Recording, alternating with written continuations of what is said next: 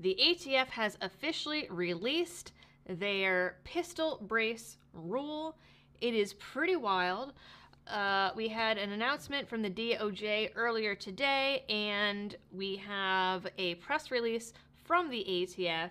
The short version is they have redefined what a rifle is.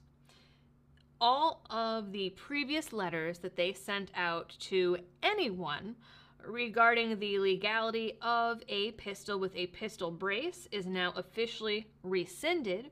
The rule goes into effect immediately. They say as soon as it is published in the Federal Register, and it was published today. And there are already some lawsuits pending up against it, and it's going to be absolutely